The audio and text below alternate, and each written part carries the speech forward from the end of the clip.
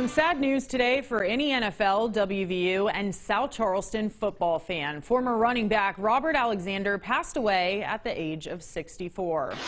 Alexander played football at South Charleston High back in the 70s. This right here is a clip from the AAA state championship game between South Charleston and Bluefield. Alexander the Great ran over anyone. So much so, he left South Charleston as the #1 high school recruit in the nation.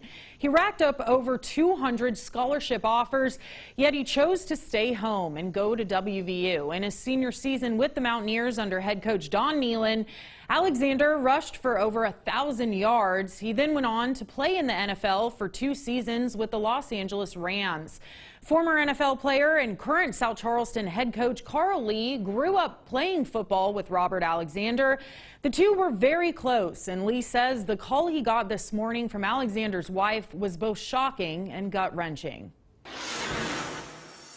First thing I thought was like, maybe she was going to tell me a story that maybe he's doing things again and all that kind of stuff, and I wasn't expecting it, and I just couldn't bear it. It was gut wrenching, and so I literally been on the phone on and off all day.